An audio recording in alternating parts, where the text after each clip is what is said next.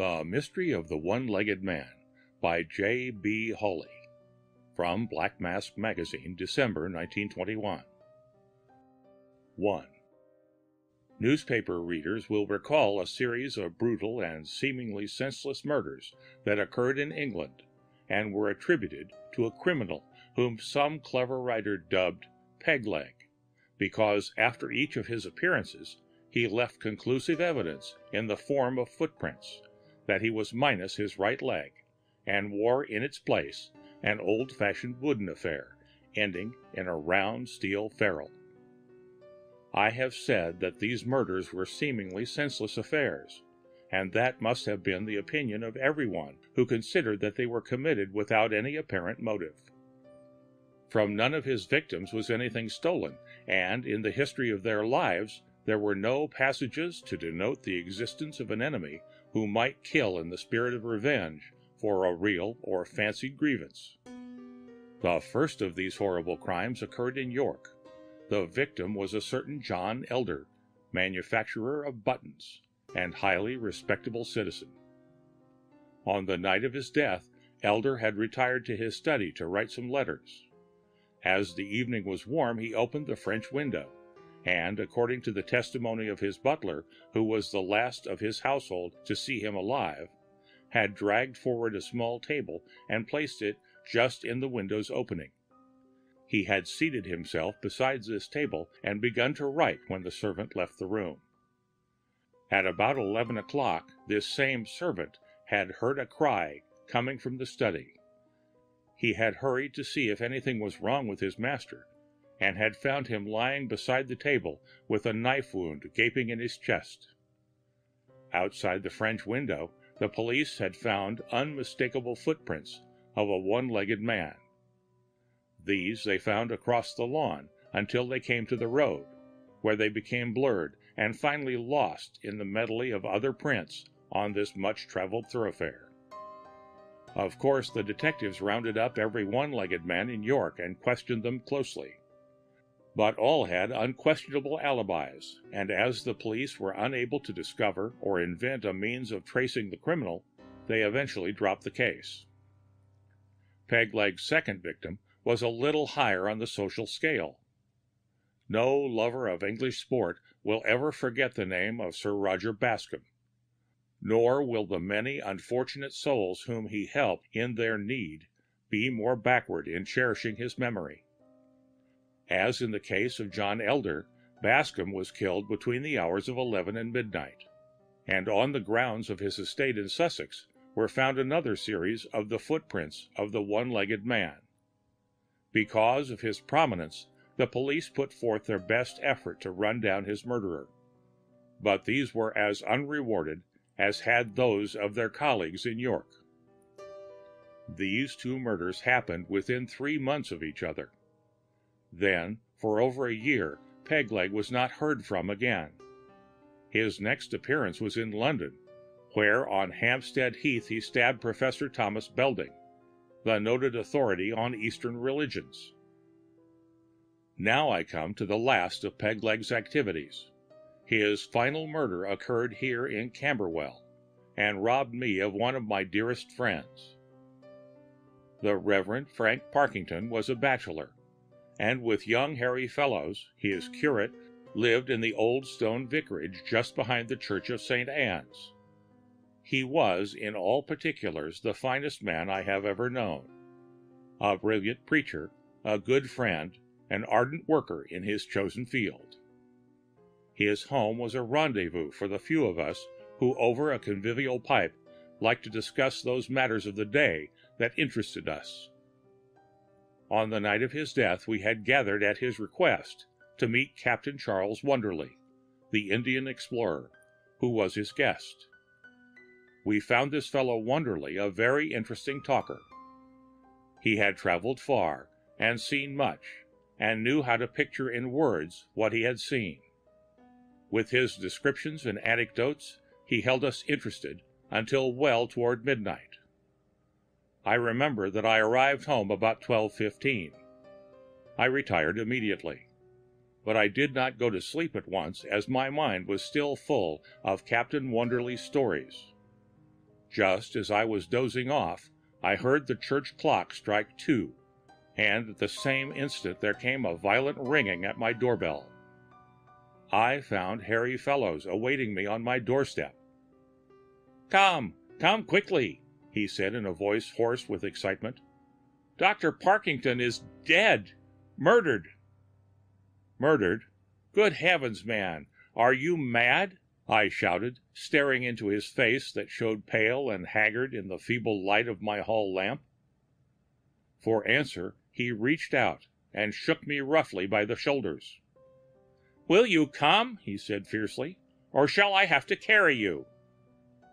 Had I not immediately shown signs of obeying his demand, I really believe the young giant would have picked me up and carried me just as I was, in pajamas and slippers. His love of Parkington, who had been more than a father to him, was a strong thing, and at that moment his grief made him less than reasonable. In less than 10 minutes we were on the road to the vicarage. As we hurried through the still night, Fellows briefly told me what had happened. 2. After his guests had left, Parkington and Captain Wonderly, who was staying for the night, went to their rooms. Because he had some work to finish, Fellows had remained downstairs. At about 1:15, he was just finishing his writing when he was startled and frightened by the sound of a blood-curdling moan, followed by the sound of someone choking. As soon as he had pulled himself together, he ran upstairs, and instinct guided him to Parkington's room. He knocked at the door, and when there was no answer, he pushed it open and entered the bedroom. There, on his knees beside the bed, he found Parkington dead. A knife, or some long, sharp instrument, had been driven into his back. "What did you do then?" I asked. "Called Rogers, the servant, and sent him off for the police." You didn't rouse Wonderly?" "No, in the excitement I forgot all about the fellow." We entered the vicarage and raced up the stairs to Parkington's room. There we found Chief Constable Smithers in charge, and with him a quiet-looking man whom he introduced as Inspector Grant of Scotland Yard. "Down for a bit of a holiday, sir, and stopping with me." But for the moment I paid but little attention to Smithers and his friend. I was too greatly upset by the sight of the body I could make out lying beside the bed. My natural sorrow at Parkington's death was added to by the awfulness of the way in which he had been taken from us. I went over and stood beside his body, and looking down on it, swore that I would find his murderer and see that he paid for his crime. Then I turned to Smithers for his report. "Squire," he began gravely, "what I have to tell you will probably surprise you. You have heard of the notorious Pegleg? Well, sir, there is every indication that this is another of his fiendish crimes." Both Fellows and myself stared in amazement. Smithers continued. "Yes, sir, I know it sounds impossible, but nevertheless it seems to be a fact. Inspector Grant here, who worked on both the Bascom case and that of Professor Belding, will bear me out when I say that all the clues we have been able to find point in that direction." Inspector Grant nodded his head. Smithers crossed the room and stood midway between the bed and the open window that looked out on poor Parkington's lawn. He pointed downward at the carpet. "See here, sir, these little round marks, and here, leading right to the window, sir, and plenty more of them on the ground below, accompanied by the print of one shoe which does not show on this carpet." "And those marks?" I began. "They are from a wooden leg," Smithers finished. "But see here," Fellows cried from beside the window, "how did the beggar get in the house? No man with a wooden leg could climb up here." Smithers shook his head. "No good, sir. It's really a very easy job. You have the hooks that hold the drain pipe all the way. Both Grant and I tried it, and had no trouble at all." "Have you tried to follow the trail?" I asked. "Lord bless you, yes, sir. We did that at once. But it leads nowhere. The prints are lost on the stone road less than 100 feet down the highway." We were all bending over those horrible indentations in the carpet when a sound at our back caused us to look up. In the doorway, clad in his pajamas, was Captain Wonderly, rubbing his eyes and yawning. "I say, you chaps," he said, "what's up?" Then he caught sight of Parkington's body and started forward. "Good heavens! Parkington!" he exclaimed. "What's wrong with him? Is he hurt?" "Dead," I answered briefly. In a dazed sort of way, Wonderly turned his eyes from one to another of us. At last they rested on Smithers, and, guided by the constable's uniform, addressed him as the officer of the law. "Have you got the man that did this?" "Not yet," Smithers replied. "And now, sir, I'll trouble you to tell me who you are and what you know of this business." Wonderly indicated Fellows and me. "These gentlemen know me," he said. "My name's Wonderly. I was a friend of Dr. Parkington. As for what I know of this business, unfortunately, I can't help you a bit." "You were staying in the house?" Wonderly looked down significantly at his nightclothes. "I certainly was," he answered. "In that room across the hall." "And you heard nothing? No sound?" An expression of sorrow, almost of shame, passed over Wonderly's face. "If only I had," he replied quietly. "I'll wager Parkington would be alive now. You see, gentlemen, some years ago I lost the hearing in my right ear. This deficiency doesn't bother me ordinarily, but if I happen to go to sleep on my left ear, as I did tonight, I'm deaf as a post." At my suggestion, we went downstairs and seated ourselves in the library, leaving the murder chamber and its ghastly inhabitant untouched to wait the officers of the coroner. But hardly had we taken our chairs when Fellows jumped to his feet, exclaiming, "This sitting around when Parkington's murderer is making good his escape is too much for me. I'm going to have a look around." I put out my hand to stop him, but at a signal from Smithers, let it fall. "Let him go," he said after Fellows had left the room. "It won't do any good, but it won't do any harm, and it may ease the poor lad to be doing something." "Of course you have sent out a general alarm?" I asked Smithers a minute later. He nodded. "Of course, sir. Any one-legged man seen hereabouts will find his way to the police station." Then we began a careful consideration of the crime, each man suggesting that which he thought might help toward clearing it up and bringing the criminal to justice. In this consultation I conceived a great admiration for Captain Wonderly. The man had an exceedingly keen mind.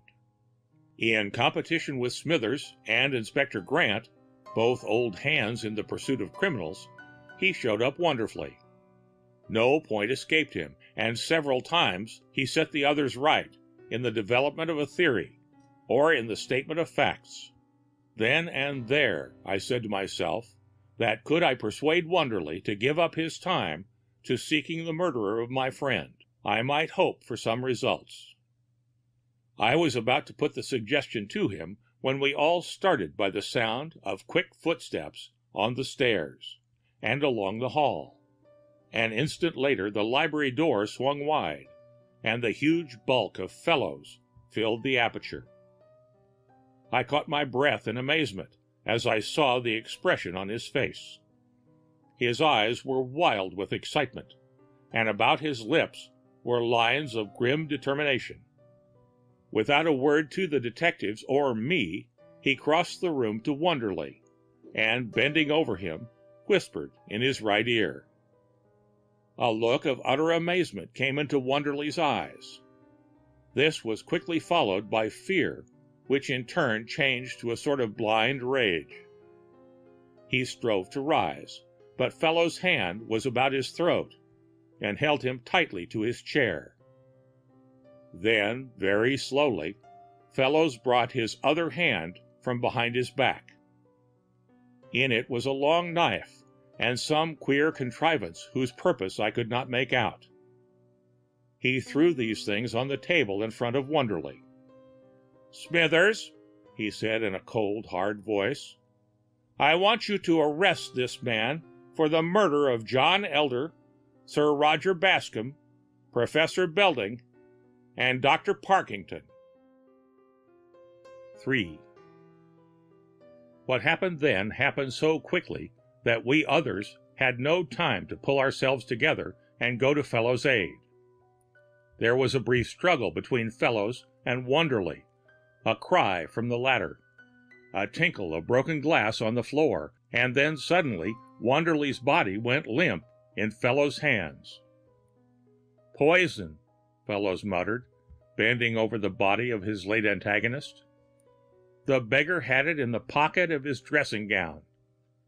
He picked up a rug from the floor and threw it over the body in front of him. Now we all crowded around Fellows and burst into a babble of questions. He raised one hand to silence us, and with the other pointed at the queer contrivance which, with the knife, lay in front of Wonderly's corpse. "There," he said, "is the wooden leg of your peg leg." The thing was a piece of board cut in the shape of the sole of a shoe. From the bottom projected a short, round stick tipped with an iron ferrule. At the front and back were straps by which it might be fastened to a man's foot. Only a brief examination of it was needed to see how, once so fastened, the prints the wearer would leave behind him would certainly resemble those of a one-legged man. Smithers was the first to break the silence. "Mr. Fellows," he said, "I must congratulate you. You have laid by the heels a man whom the best detectives in England couldn't catch. But I beg you, sir, tell us how you did it." Fellows sank into a chair. "All right," he said. "It must be sometime, and I suppose it might as well be now." He drew a square, leather-bound book from his pocket. "But first," he went on, "I want you to listen to a few extracts from Wonderly's diary. They will throw some light on the man's motives for his dastardly crimes." Then, in a low voice, he read us the following: "Calcutta, November 16th. Civilization again. After 5 years of freedom to be cooped up in a place of narrow streets and silly houses. But if it is my destiny to carry on the war among men of my own race, I must not begin by complaining. I see none but strange faces on the streets and in the clubs. Thank the gods, the men who knew me have gone their ways. The fools! They despised me because my eyes sought the light. And when, having found it, I followed it, they said that I had gone fantee. How I could laugh at them now, the pretentious asses with their weak, anemic gods, thinking they know the secrets of life. I, who have stood before the altar of Shiva and watched the spilling of the blood, I, who have hearkened to the angry voice of Kali, would bid them halt and reconsider their conceit, lest the vengeance that is Asia's descend upon them. London, the message came today, and it is to kill, kill, kill. My birthday, and I have begun the great work. John Elder is dead, and now the police are searching for a one-legged man who killed him. One-legged. I wonder if the fools will even see through my little scheme of sending them hunting the wild goose. The good work continues. Bascom and Belden are gone the way of Elder. So may all men who lift their hands against the holy gods. Fellows closed the book and threw it aside. "Madman," I whispered. "A religious fanatic of the worst type," Fellows answered. "I think I can piece his story together. He became enamored with the native life and probably fell into the hands of the priests. or perhaps a woman led him to the native shrines. And their damnable religion got into his blood and drove him mad. Smithers scratched his head. But what made him kill? Because his victims were the enemies of his religion.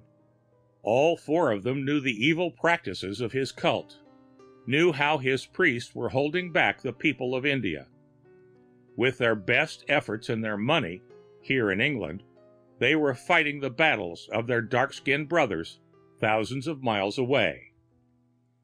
Now, will you tell us how you found this out? The question came from Inspector Grant. Fellows nodded and began. There was one thing that bothered me from the time Wonderly entered the room upstairs, and that was his explanation for not hearing Parkington's cry and the ensuing commotion, which I and the rest of us must have made. You remember he said he was totally deaf in the right ear? That would have been all right had I not happened to remember that I sat on his right side at dinner tonight, and once spoke to him in a voice barely above a whisper in his right ear. He heard perfectly. My first idea was that the man was a coward and had stayed in his room because he had been afraid to come out and see what all the noise was about. I held to that opinion until we had come downstairs, and I left you to wander about the garden. When I went outside, my first impulse was to take a lantern and examine the famous footprints. I did so, and traced them, as you did, down to the stone road. Then I came back to the house and began to wander aimlessly about the other side of it. I ended up a few yards away from Wonderly's window. Happening to glance downward, I saw something that sent the blood racing through my veins. There, on the ground before me, in a soft spot on the gravel, were another set of footprints. And these were of the man with 2 legs, wearing shoes that seemed to correspond to the single shoe worn by the men with 1 leg. I raced around to the other side of the house and verified my suspicion.